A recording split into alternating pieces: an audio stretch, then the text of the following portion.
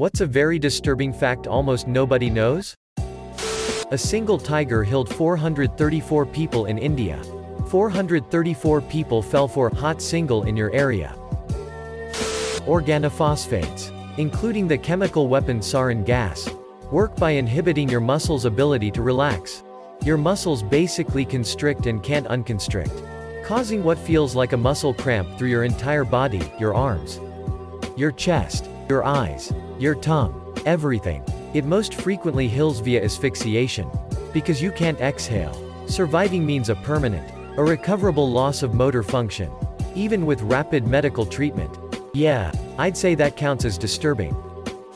Due to fresh drinking water being so scarce on the Galapagos Islands, some bird species, such as the Galapagos hawk, have adapted by drinking the blood of other animals. The original Gatorade.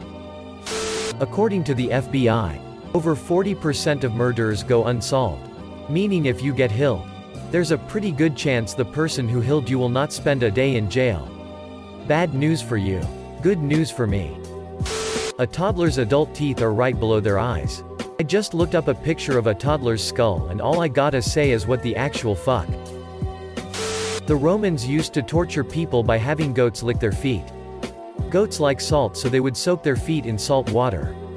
Eventually the goat's tongue was rough enough that the skin would wear away. Then you'd have a wound with salt trickling in. At first I thought you meant that they would soak the goat's feet in salt water.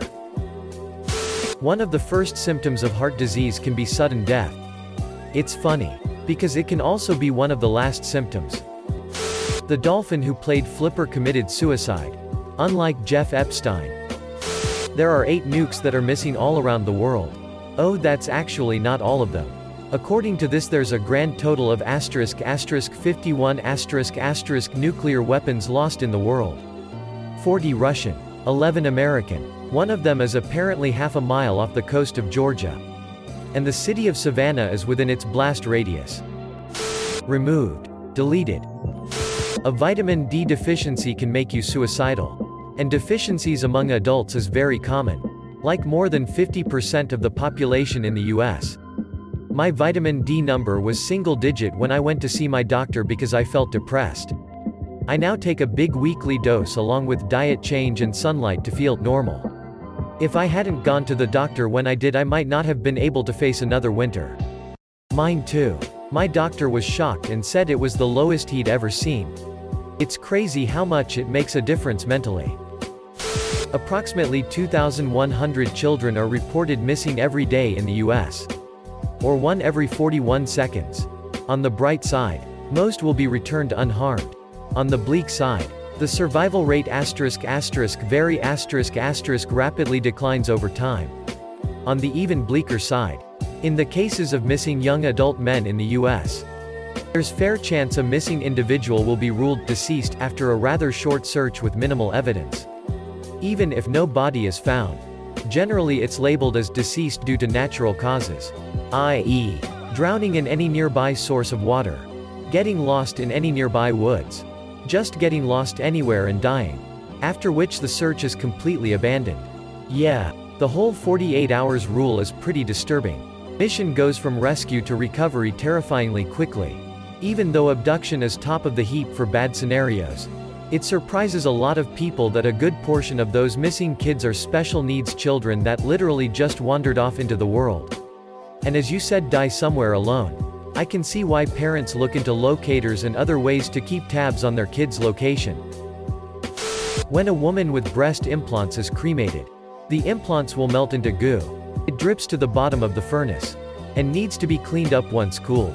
I wonder now, what happens to metal rod implants, pacemakers, etc.? In 1977, the average life expectancy in Cambodia was 18.91 years. That's because the Khmer Rouge killed anyone who wore glasses. Because that meant they knew how to read and therefore were a bad intellectual. At any moment a nearby star could possibly become a gamma-ray burster and point a jet of radiation at the Earth that would vaporize us instantly. Math says a gamma-ray burster located 100 light-years away that aimed at us directly would generate the energy of 100 Hiroshima gomes per square mile across the entire exposed surface of the Earth. Anything caught in this blast directly would be vaporized instantly. It would also instantly boil the oceans and rip the atmosphere off the planet. It would end all life and leave the Earth a charred cinder in space. And it is 100% impossible to see one coming, since it's moving at the speed of light because gamma rays are light. I'd be okay with that.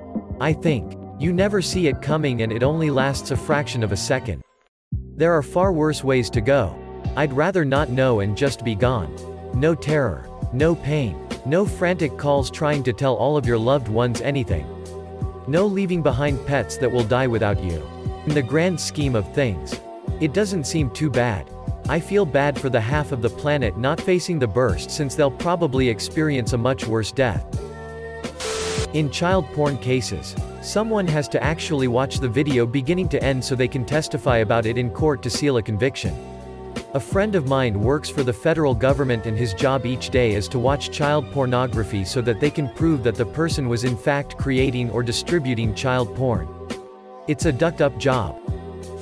On average, approximately 30 people die in the US annually in elevator-related incidents. This is my worst nightmare. Encephalitis lethargica causes you to slowly survive but not live. After bouts of deep sleep, where patients can be woken very easily but fall immediately back into the deep sleep, they're left with post-encephalitis symptoms. The main one being that their minds are fully aware and conscious, but they can't physically function, a bit like locked-in syndrome. And they display extreme apathy. They even know they're displaying apathy but can't express any emotions. So they're completely stuck, until someone throws a ball at them, which they then can immediately catch. Or until someone holds their hand and walks alongside them. Then they can suddenly walk. Otherwise nothing. So bizarre. Edit, typo. Edit 2, I've never seen it. But based on the comments this is definitely what the film Awakenings is based on. Peas. Wow, didn't expect this to blow up. Thanks so much. You are more likely to die on your way to buy a lottery ticket than you are to win the lottery. So this means there are more people who died on their way to buy a lottery ticket than people who have won the lottery? Whoa, that's crazy. You probably aren't wrong, but the poster's fact doesn't support that conclusion. It just means if you went out right now to get a ticket, you're more likely to die en route than to buy the winning ticket, not that the number of people who died en route to get a ticket is higher than the number of winners. It's pedantic but important. Edit, holy crap, I should have known you never argue pedantics on the internet. Non-avian dinosaurs did not go extinct immediately at the asteroid strike. There would have been a period when the survivors kept on, slowly declining in number, starving to death before being able to mate and produce offspring. Owls can't be choked, which means that someone had to try and choke an owl on more than one occasion and fail. Yes, harder. My local Benihana removed their glory hole and everybody I've talked to about it is pretending that it never existed. The weirdest part is that the next closest Benihana still has their glory hole, so it's clearly not a corporate decision. There is so much WTF in this statement I don't even know where to start. I love that you say, the next closest Benihana still has their glory hole, as though one, it's natural to expect more than one ducking Benihana in a metropolitan area. And two, glory holes are just a thing Benihanas have. Bayer, the pharmaceutical company, used to be called IG Farben, and were the ones who produced the Zyklon B chemical the North Sea used in the gas chambers of the concentration camps. Related, Monsanto, the GMO company, used to produce Agent Orange during the Vietnam War. Disclaimer, I support the use of GMOs. I've said it on here before but it still disturbs me to think about. Moray eels have a second set of jaws and teeth inside their throat. They latch on to prey with their primary jaws and then the second set can move forward and either latch on and pull the prey down their throat or eat away at larger prey without having to let go. Creepy as duck. Bed bugs have a needle for a big dig and stew at the female since females don't have a hole. Imagine getting stabbed during sex. You mean without having to pay extra? There's over 200 dead bodies on Mount Everest and they're used as waypoints for other climbers. I'd say the amount of trash people leave there is also pretty scary. If you get bitten by a human, you absolutely have to go to the hospital right away because the amount of deadly bacteria in any given person's mouth could actually kill you if it enters your bloodstream. If a human bites your dog, be careful, every full moon he will put on clothes. Try to barbecue. And complain about taxes. I think it might be a decently common fact, but it disturbs me so much that I'm gonna say it anyway. Less than 5% of the ocean has been explored by humans. Greater than less than 5% of the ocean has been explored by humans. I would guess that the 95% remaining is likely to be water too. There are strains of CRE bacteria that are resistant to all known antibiotics. That there's people out there who get aroused by the thought of being or actually being furniture. Proceeds to cosplay a ducking wardrobe. I'm late, but the average adult male has a biting force high enough to rip someone's throat out with their teeth. Found Rick Grimes. There are people out there now being held captive somewhere. Whether it's for ransom, or simply because their captor is batshit crazy. As recently as the early 1800s, people ate parts of corpses, believing them to have medicinal properties.